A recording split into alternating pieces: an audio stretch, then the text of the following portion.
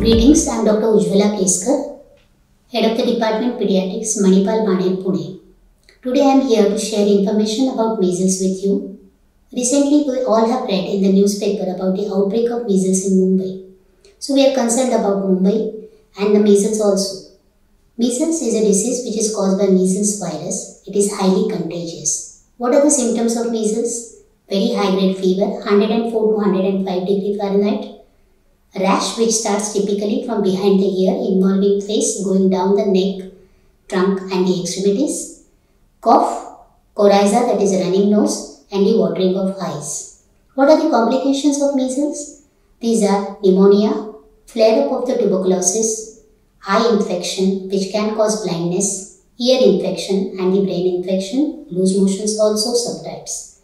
How do you prevent measles? Is by giving vaccination.